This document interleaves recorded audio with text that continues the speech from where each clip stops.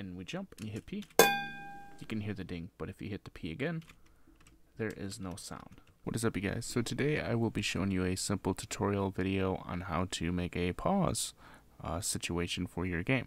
So first off, just open up a project. It doesn't have to be anything fancy. This one is just a third-person template.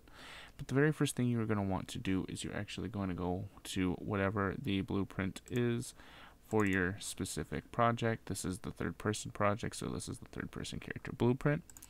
Open it on up. And once you are inside, this is your event graph. So when you go to your event graph, what you're going to want to do is you're going to want to type in keyboard.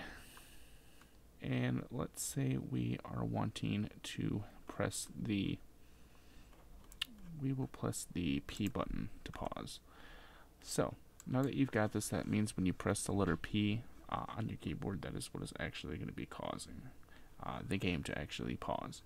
The next thing we're going to want to do is over here on the left hand side, we're going to simply want to create a variable, and we are going to name this is paused or paused, whatever. It doesn't matter as long as you know what you're doing, and just make sure that this is a variable type that is a Boolean.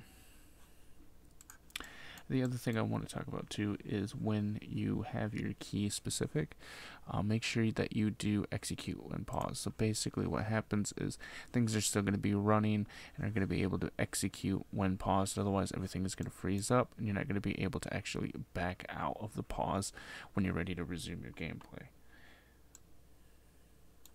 So the next thing we are going to do is we're going to also want to make sure that in the in pause section, when we compile the blueprint, the part that says "in" is paused, we want to make sure that that is unchecked, because if that is checked, it is going to immediately pause and it's going to create a lot of confusion on your end to try and make that work. So the next thing we are going to want to do is over here where your variable is, just simply click and drag in and get the is paused option. And so what that is doing, it is calling exactly the is paused. And so when you are coming off the pressed, we're going to want to make a branch. So with this branch, what we're going to do is we're going to draw in the condition for is paused, and we are going to be able to use these two options. The first option is like if it is paused, we want it to unpause and then unpause. If it is not paused, we want it to make sure that it is paused and then is paused. So what we are going to do now in order to do that is we're just going to actually use one of the features that Unreal has, and that is the set game paused feature. And we're going to want to do two of these, and if you ever want to get two of them, just simply do Control C and V and it pastes it, just like if you were using like a Google Doc. And so what we are going to do is we are just going to drag these over and give a little bit of space. And from the is paused option again, we are going to want to drag this in and do is set. And we're going to want to do that for both of these. So if the branch is true that it is paused, we are going to want to set is paused, and from set is paused to set game is paused. We leave these unchecked because if it is paused, we want to make sure that these are actually being unpaused. If the game is not paused, we want to go down to set paused and the game is paused, because if it's not paused and we want to pause it, we want to make sure that it is paused. So what we're going to want to do is we're going to want to compile and save. Okay, so once you have compiled and saved, go into your project and click play. And so when you're playing it, you can actually see that when you jump and hit P, it's going to pause. And when you hit P again, it's going to unpause. Now that's really, really important, and I want to hone that down for you guys.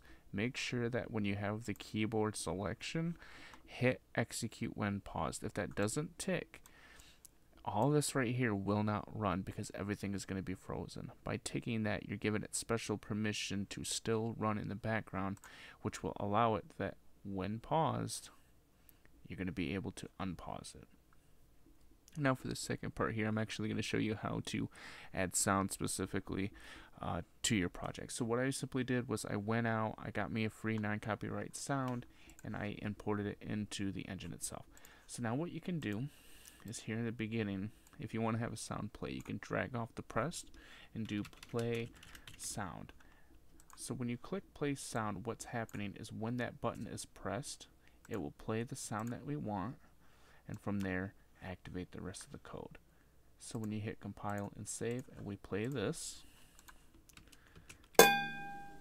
you can hear it being activated. Now if you only want it to be activated once, like let's say when you pause it, we'll just put that back together and we will do play sound, and we will just simply shift it to where you want to be. So depending on if you want the sound to be activated when the game is paused or when it's unpaused, you just simply put it to whatever section of the code that you want it to be activated in. But like let's say we want it to be activated when the game is paused. So if the game is not paused, it will play the sound of the ding, and from there it will activate the pause process. So when you click play again and we jump and you hit P, you can hear the ding, but if you hit the P again, there is no sound. So that is how to make a simple pause menu, along with how to add sound as well. And without further ado, I hope you guys enjoy the rest of your day.